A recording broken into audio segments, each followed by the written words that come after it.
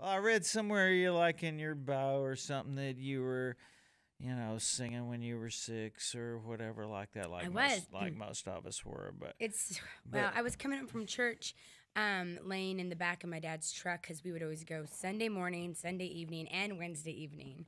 So my dad was always a deacon in the churches, and I was just singing. Y'all had cowboy church going all the time.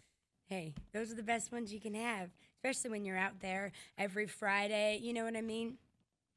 What are you going to do? Yeah. Bring Jesus wherever you're at. That's what you're going to do.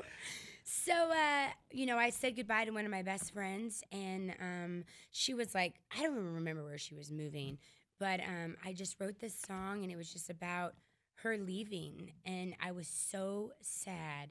I think she was moving to a different to a different school. You have to live in a certain county or whatever, and so we weren't going to go to school together anymore.